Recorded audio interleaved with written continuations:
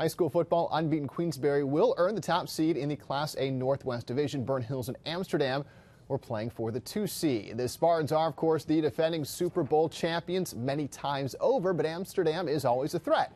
Just not much of a threat this afternoon. On homecoming, BHBL put on quite a show. The Spartans blew a fourth-quarter lead to Queensberry last week. Today, BHBL made sure the contest was over well before the fourth.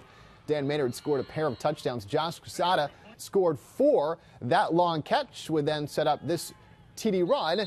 The defending Class A state champs blanked Amsterdam 49. Burnt Hills improves to 5-1. Amsterdam now 3-3.